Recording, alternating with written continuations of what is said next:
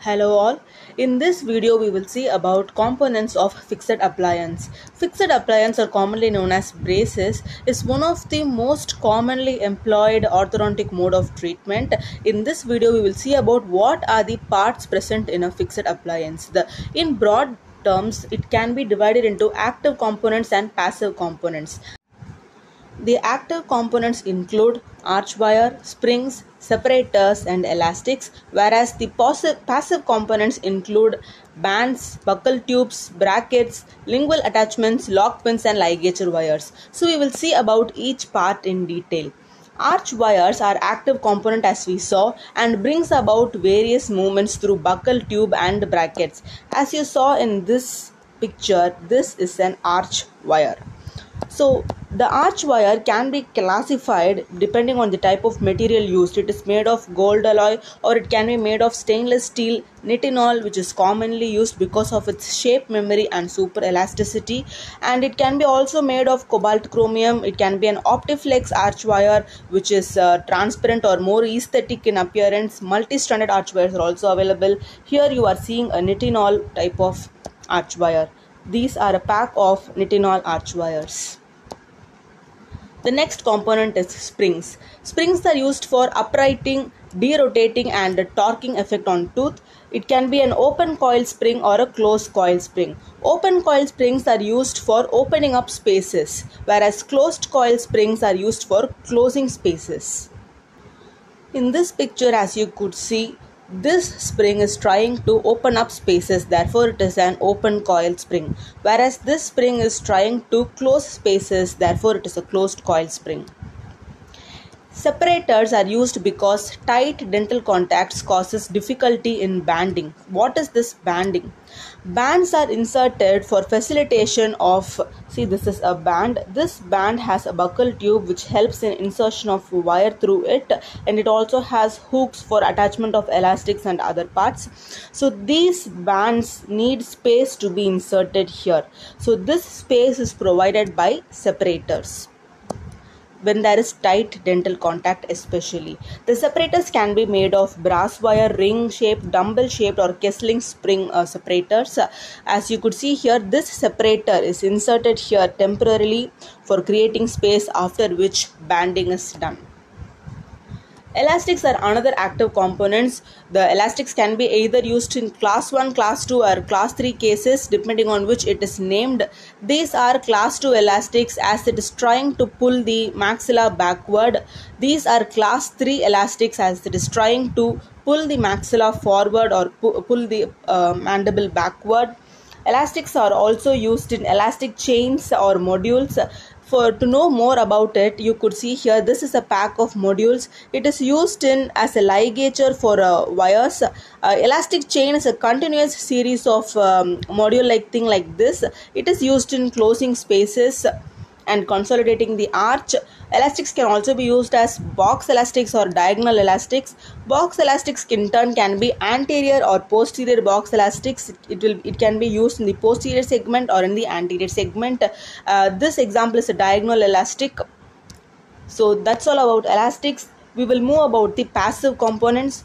What are the passive components? First, we'll see about band. As you already saw, band is used for inserting wire and the hook present here will help in attachment of elastics.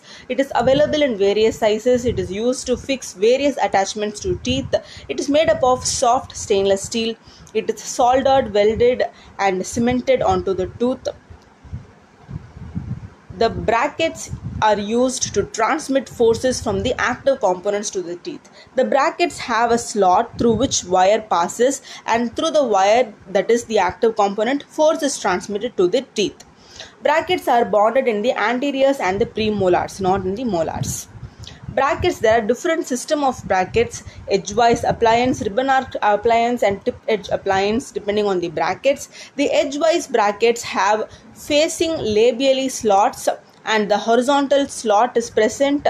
See, the wire could pass like this, whereas a ribbon arch has a vertical slot and the slot faces facing occlusogingivally. The tip edge is a different type of bracket. It is controlled. It is used in controlling and tooth root uprighting, controlled root uprighting. It permits free crown tipping also. Based on materials, brackets can also be classified as metallic brackets. The examples we saw here are all metallic brackets. It's made of steel. The advantage it is that it can be recycled, sterilized, it resists fraction, and it is less expensive. But the problem is the staining and the unaesthetic appearance of fixed appliance. Ceramic brackets, the main advantage is the aesthetic appearance, but the problem is it is brittle. Due to the brittle nature, to compensate for it, the bulk size is increased. Ceramic brackets are made up of aluminum oxide or zirconium oxide, and it is also dimensionally stable. But the problem with plastic brackets it has poor dimensional stability, and it is made up of polycarbonate. It is also tooth color or of transparent nature, which is of good aesthetic value. Self-ligating brackets are another type of brackets, also known as dam-on brackets. It has a ligating slot which helps in place of ligature wires or modules. No need of using any ligature wires or modules here. And in dam-on systems, the appointments between each visit, the time duration between each visit is usually longer, and therefore the process is also speed in nature. It has an inbuilt metal slot, as we already saw. It has a labial face. The other types of brackets include weldable and bondable brackets. Buccal tubes are the next passive components. As we saw, this buccal tube present in a band helps in insertion of wire. It is for posterior teeth, especially to be welded onto the band.